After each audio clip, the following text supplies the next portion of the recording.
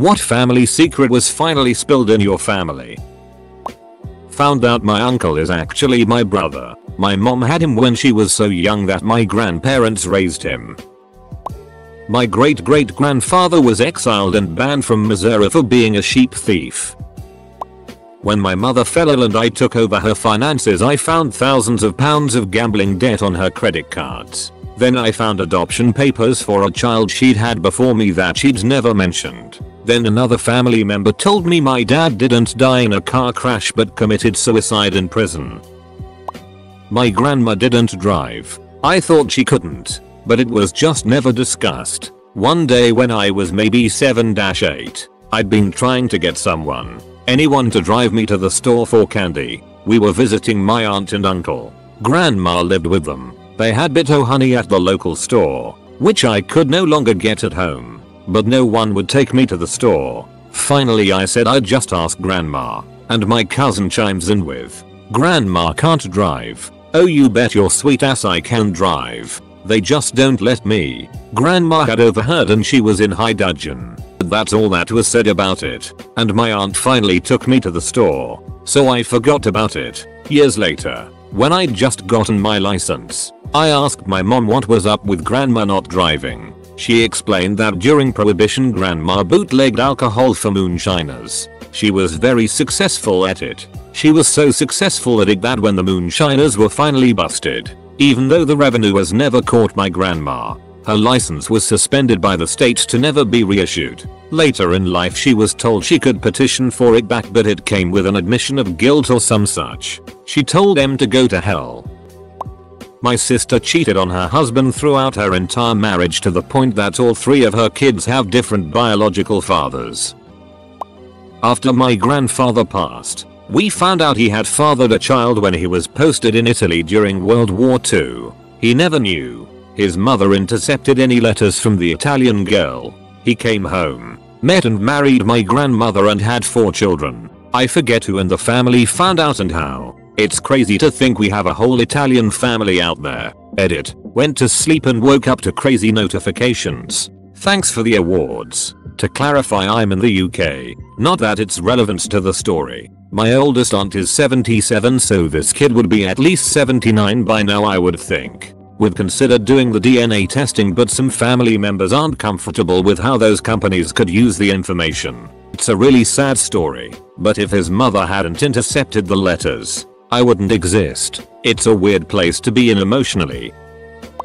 I started having problems with my teeth. Spontaneous abscess that resulted in multiple root canals. My dentist did some looking into what the cause might be and found some really odd abnormalities with my incisors, roots and nerves, the teeth that had been afflicting me. So he sent out requests for help to a couple of professors he knew in the field. When my next appointment came up, he was really quiet for a bit before verbally stumbling about. It turns out that what was happening with my teeth was a classic sign of inbreeding, and he was super uncomfortable giving me the news. Brought it up to my mom and she just was like, "Oh well, yeah.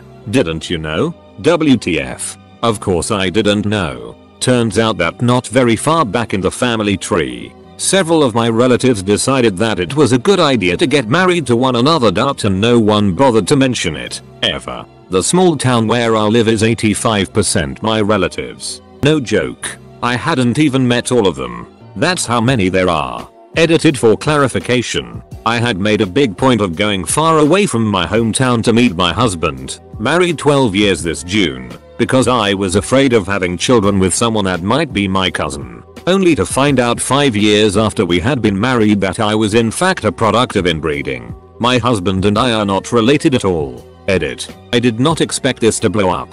I honestly thought that it would just get lost. Thank you for the awards. I will try to answer some questions here. My teeth look normal. Nothing special about them. No crowding. Nicely spaced. Pretty normal teeth. I didn't take what the dentist said really all that seriously and figured that what the prof said was maybe just a theory rather than fact. Maybe just correlation rather than causation. Then I told my mom. All of my lower incisors have split roots with split nerves. The nerves are in a V shape instead of just straight. There are cavities in my chin around the nerves, so if I get a slight bump on the chin, the inflammation can cause an infection. I pretty much end up looking like a sexy female version of Brian Mulroney. I found out about this after I had been married for around 5 years. I am from Ontario, Canada. I won't say where because you might be my cousin. Both my mother's side and my father's side came from smaller towns where the population was predominantly family. That is, the families had lived there since the town had been settled. So there is a good chance that there had been some inter-cousin shenanigans on both sides. Though no names from my mother's side showed up in my father's family tree. So far 23andMe says that I have a little over 1,500 relatives scattered across Canada and the USA and only 17 in the UK. Mostly my father's side is in the USA, which surprised me, while my mother's side is mostly in Canada. But that's only people that have taken the test. There still could be more.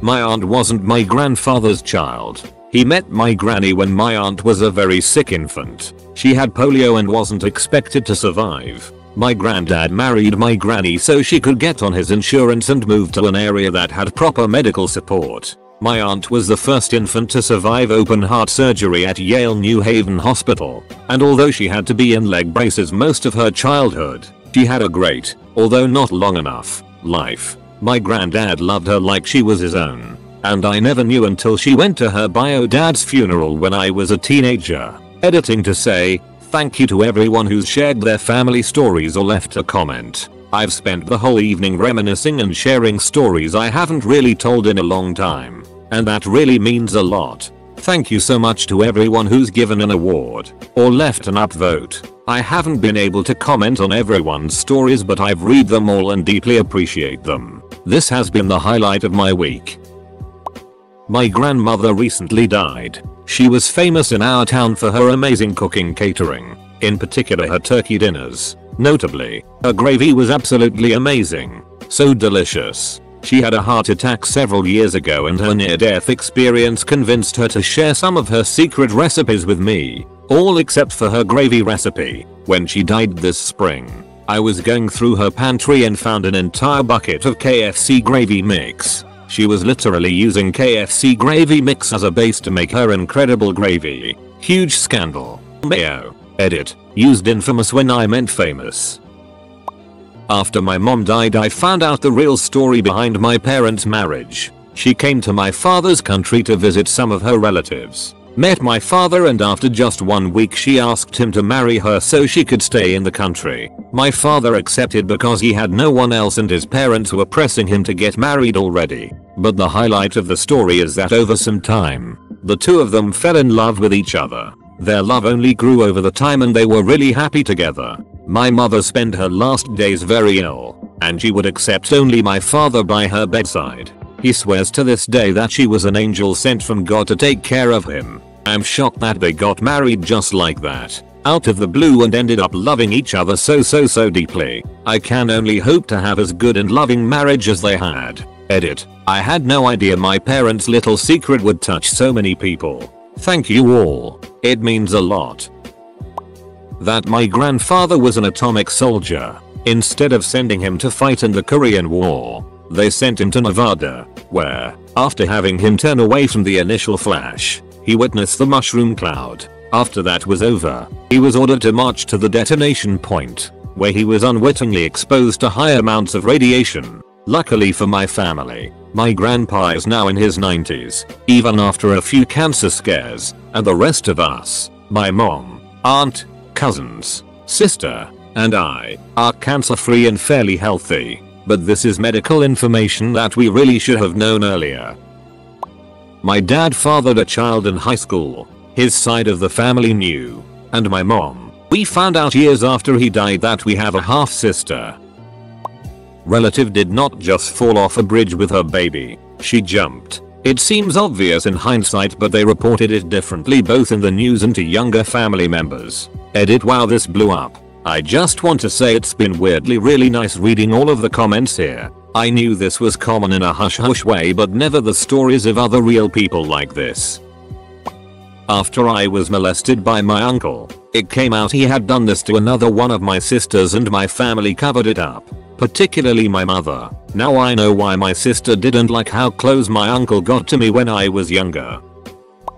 Due to 23andMe, My dad learned that his recently deceased father was not his biological father. It wasn't a situation related to my grandma cheating either. It was a sperm donation. So, they knew this was the case his entire life. Pretty crazy they never told him. His parents did not pass until he was 65 years old. Talk about a curveball. When my sister was diagnosed with cancer and her survival chances were low, it inevitably came out that she wasn't my sister. Parents must have felt we should all know the truth just in case. She survived her treatment and will always be my sister. Edit. Whoa. Thanks for the kind words everyone. Less than 3. My mother had a child when she was a teenager, and she had given him up for adoption to a family. After this, she went to college, got her degree, married my father, and gave birth to my 4 siblings and myself. 30 years after giving her child up for adoption, I remember her getting a phone call and immediately locking herself in her room. I was about 12 at the time. I remember feeling scared because I could hear my mom crying, but she didn't want to see anybody or talk about why she was crying. On an evening later that week, my parents sat each of us kids down and told us about my mom's past and explained that my half-brother had reached out to my mom wanting to meet her and get to know her. My dad had known ever since he and mom were dating in college, and I believe my oldest sister had been told previous to this point. But the rest of my siblings and myself and all of the in-laws on my dad's side, my grandma, aunts, and uncles etc., didn't know about this part of her past. We are fairly religious conservative, so it was really shocking at first. My mom then flew out to the state where my half-brother lived with her sisters and met him. Both my mom and my half-brother were both very nervous about the whole thing, but by the end of their trip meeting each other, they got to rebuild a relationship. After a bit of time, my siblings and I got to meet him too. Fast forwarding to now, he's since moved to our same state and we see him much more frequently. He's in all of our family pictures. We see him occasionally for holidays and birthdays, and we all see him as part of our family. We're a very close-knit and extroverted family, while he is much shyer, so at times he can be a bit more distant than we would like, but we give him his space. I know my mom stays in close touch with him, and we love it when he's able to make it for family dinners and whatnot. Back then, I was the youngest and, up till then, the only boy in my family, so I loved learning that I had an older brother. Now that I'm an adult, I sometimes get his old clothes because we're roughly the same size. He's got good taste too, so I really lucked out, haha. I love that this family secret was spilled and that we were able to welcome my brother into our family and have him in our lives.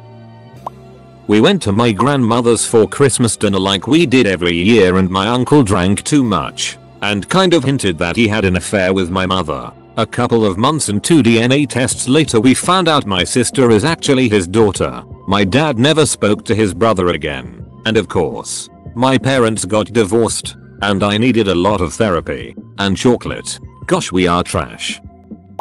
My mom and older brother are not biologically related to me. My bio mom died sometime after I was born, leaving me, my sister, and my dad behind. My brother was the one that told me. My parents never told me because they wanted to protect me from the truth, but my brother thought that was a BS reason for me to not know. I don't know if my parents know that I know the truth, but I don't want to bring it up either. Edit. To address some questions. My mom immigrated here along with my older brother when he was a kid. My dad also immigrated here and my sister and I were born after he came. I don't know much about our family history beyond that. My brother revealed this info around when I was 18. He isn't the type to lie about something like this. He also said my sister is apparently aware of the truth because she has a memory of my bio mom being in physical contact with her. I don't think too differently about my family because of this. My mom is still my mom.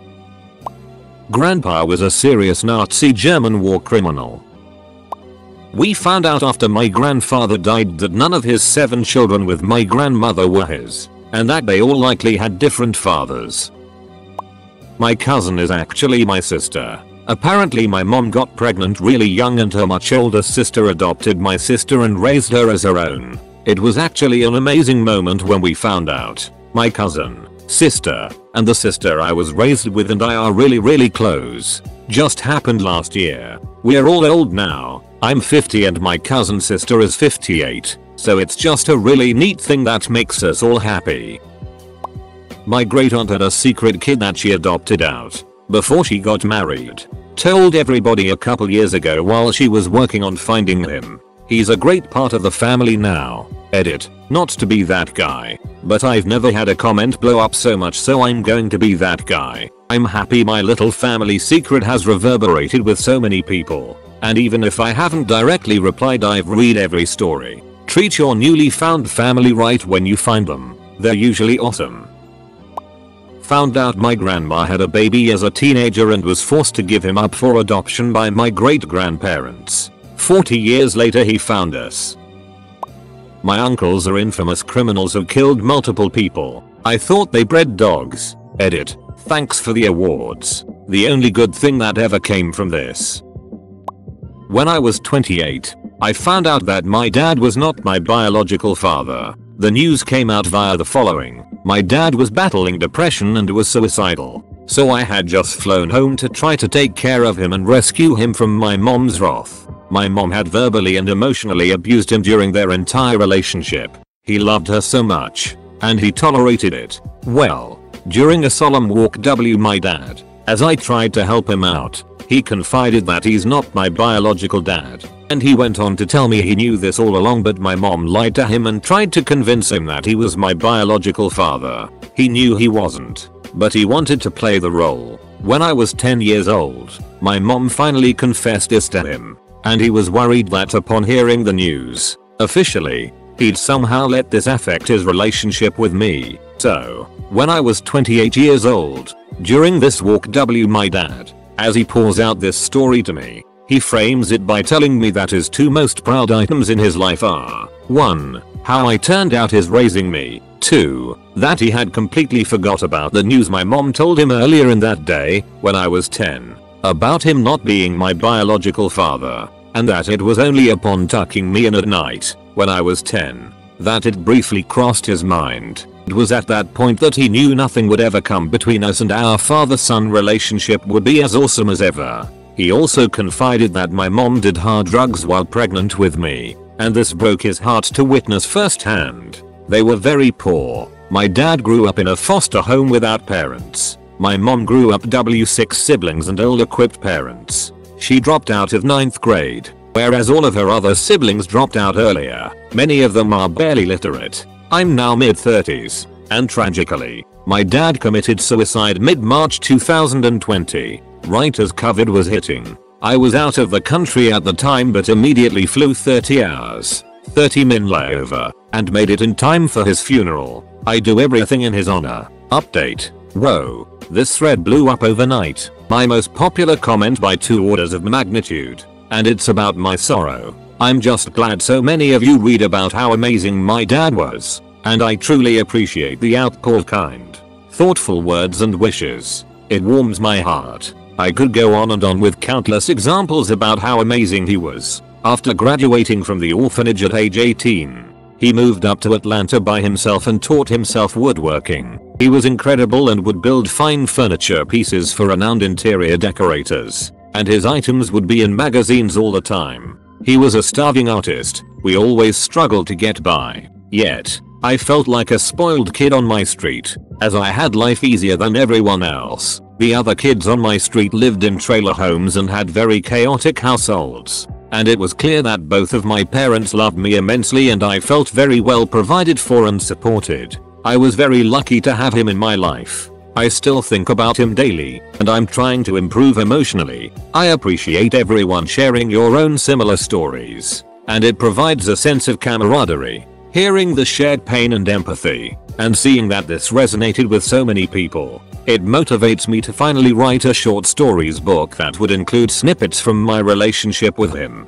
For those interested in reading more about him, excerpt from my eulogy to him, which I wrote when flying to his funeral. 2. His hard work. For my entire upbringing, he worked every single day in his shop, for long hours or didn't even take a day off for Christmas or his birthday. As a kid, I witnessed his work ethic and it forever left an impression on me. Importantly, he didn't appear as if he was working for someone else. He was working for himself. He found what he loved, saw woodworking, and he completely immersed himself into and dedicated his life to making perfectly crafted items because he wanted to. He had passion, pursuit of perfection, and an unlimited tank of dedication to fuel it. He didn't just make items. He didn't just work. He made masterpieces. When I was 18 and left home to go to college, I aspired to be like my dad. He set the example. I was trying to make something of myself, and to really give it my all just like he did.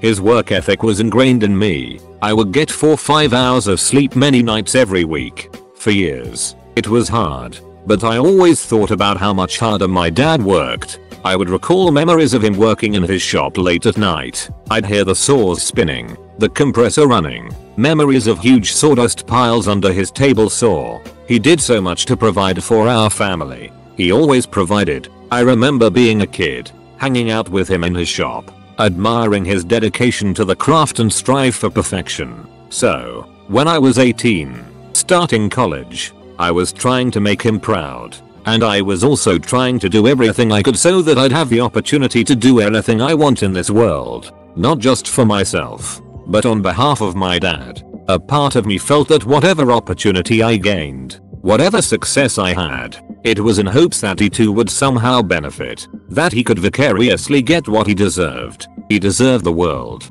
And I've just been trying to channel his hard work and do my part. Anything I've accomplished, it's because of my dad. 3. His creative problem-solving abilities. Not only did my dad work relentlessly hard, but he masterfully found creative solutions to everything. He truly dedicated his life to solving problems and designing furniture for others. There is no physical item he could not figure out. His ability to do so was way beyond anything I've ever witnessed. None of my colleagues at MIT, Harvard, Brown, or whatever fancy place I've worked at could remotely come close to having my dad's unique ability to creatively make things work. Whatever the problem, my dad could find a solution. When he was 12, he was excited once he learned that you could repair some radios just by replacing the diodes. When I was a kid, he made me an incredible tree house with its own electricity line.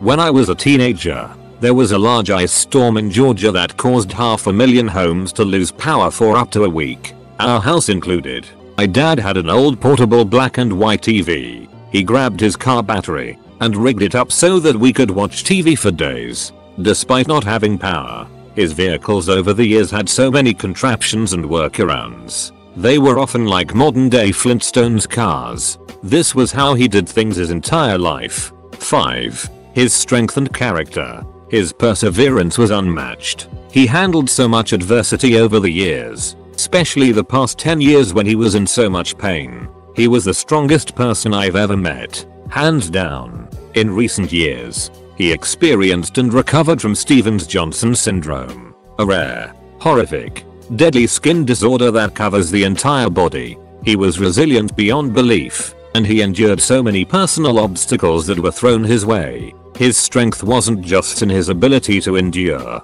but in his bravery. I have many stories from my childhood where he stepped us to save the day in crises. He was fearless. Not only was he courageous in his character, but he was also physically strong as an ox. It was uncanny. In his 60s, he could often lift more than I could in my 30s, despite my being really into weightlifting. But I'll spare you the fun, humbling details. 6. Vulnerability and gentleness. Once I became an adult, he was strong enough to admit to me tough moments in his life. He was willing to confide in me painful times that he endured. He was willing to call on me for help, and to tell me when he felt he wasn't strong enough. We all feel this way at times. He was vulnerable to cry. He showed me that one's willingness to show vulnerability is in fact a product of strength and bravery. 11. Closing. As I close, I want to mention one of my favorite artists, Alanis Morissette, who has a stanza that challenges us by asking,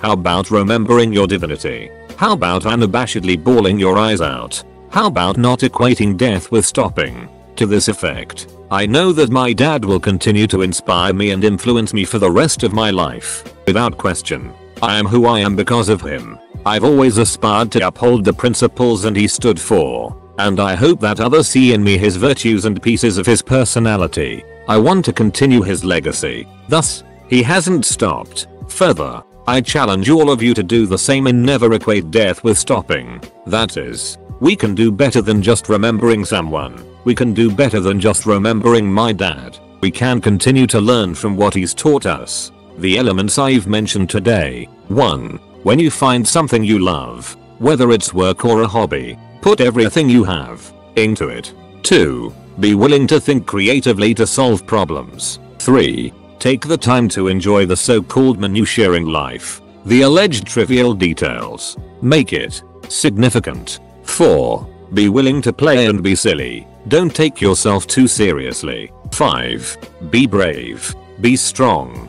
Be so strong that you're willing to be vulnerable. 6. Be a teacher and be a lifelong student. 7. In everything you say and speak earnestly. 8. Connect with others. Form a community and be there for others. We could all benefit from the help of others, so be unafraid to rely on others for support. I would do anything to have my dad with us here today. In his own words, which he often told me, it's not what happens to you, but how you handle it. So again, I urge you all to handle this tragedy by staying strong, connecting with community and the support of others, and continuing to learn from my dad. Thank you all for being here. It means the world to me, and I know it means the world to my dad. My mother often had stories like, at your age, we got up at 4 AM to work on the farm. After the job, we went home to have lunch with your grandfather. Then we walked 10 kilometers to go to school. And when we were back, we used to work in the field in a tractor until it was 6 PM to go and cook dinner for your grandfather. And me like, yeah, but he didn't work the farm with you in the morning? And she was changing the subject. I learned in Easter that my grandfather was alcoholic, got drunk every night, didn't get up in the morning to go to work, or was in fake jobs to lie to the family and go to drink, while the children had to go in elementary school and manage a farm. Then he was in prison because he touched the neighbor's children, and he got out of prison. He took out a loan of $30,000 in my grandmother's name and ran away with the money. Then he died a few years later. My grandmother bought herself an used Ford Limited, and no one cried at the funeral. 30 years later, I learned who my grandfather was. So turns out one of my cousins was actually a different aunt child, but she wouldn't raise him, so another aunt adopted him to keep him in the family. Only my mother and her siblings knew this until his biological mom was dying of cancer and they decided to reveal it. It was really itty, especially because he has a biological sister that was little more than a long distant cousin. He was around 24 when this all came out.